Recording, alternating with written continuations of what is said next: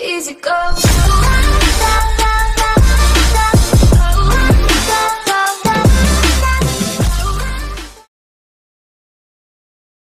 In this video, I'm going to show you everything you need to know about Pixel Studio FX. As soon as you log in, the first thing you'll notice is the simple, elegant, unique interface in which you'll be able to work.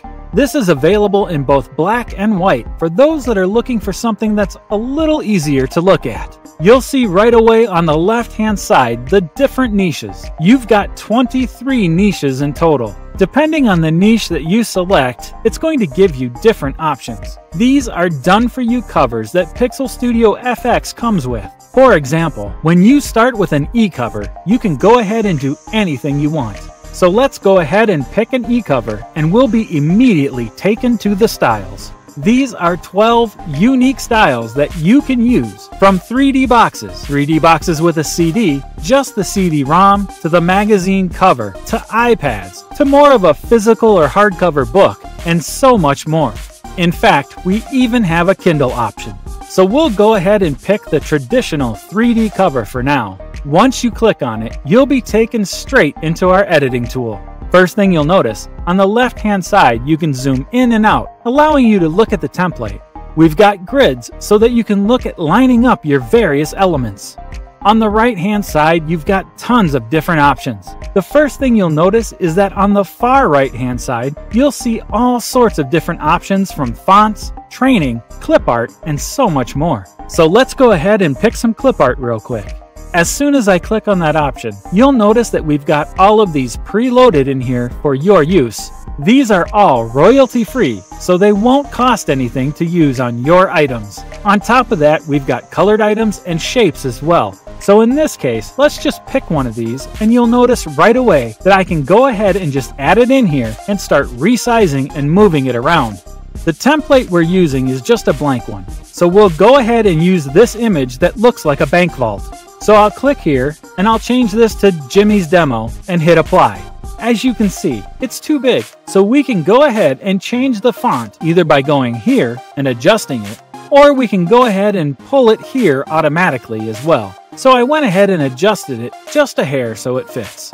You can add a subtitle here. I'll just put Bank Vault for simplicity, and we'll go ahead and line it up under Jimmy's Demo so it looks nice. You've got your title on the left-hand side. This was done just by switching the vertical direction of it. With positioning, you can go out and change it all around wherever you want, or you can just put in an exact number like the 90% that was originally here. So let's go ahead and put it at 90, where it was before. Once you're done, you can start making other changes. So the cool thing is, we've made this like Photoshop. It's very, very good in layers, and it does all the things you want. Everything from applying an action for brightness, contrast, saturation, vibrancy, sharpen, hue, sepia, gamma noise, or blur. Or you can even go ahead and apply a preset filter so you can start changing the color and the look of it at any time. In fact, we even have a colorizer to help you randomize this. So if you feel that an image is too generic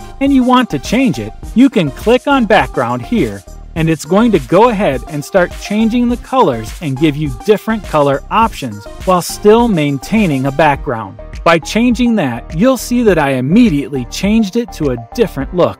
Next, we've got transparency. This is pretty fun. I'm sure you've seen this before, where it looks like it's almost faded into the background and you want to write something over it. That's called opacity, and we've got that option. Of course, we've also got shadows and reflections, so that you can add your very own shadow right to the bottom of the image. You can go ahead and blur it. You can add more of a shadow if you want to the right-hand side, or if you want it on the vertical side, you can put it on the top or the bottom. You can go ahead and change this however you want, as I did here, and go ahead and apply. Once you're done and you've got it applied, you can go ahead and do a number of things. Of course, you can add more text. If you click on the text button here, you can add more text and simply click Add Text. Now you can change the size and the color. We can go ahead and move it here. I'll make it red so it's easier to see. You can pick one of the automatically inputted fonts and you'll see a demo right away. You can even add a shadow to the text if you want. I'll go ahead and apply a shadow, and I'll put it on the horizontal side. So there's the shadow, and now your text pops like you want it, right? So we've made it really simple. You can change things like your background images. You can look at the system background that comes up, and you can always upload your own. That's an important part of Pixel Studio FX. You can absolutely make it your own. We've got the undo button here. We've got support on the right-hand side. We've got all of the different options. Once you're ready, you hit this little image here on the top left-hand corner, and it allows you to preview your image.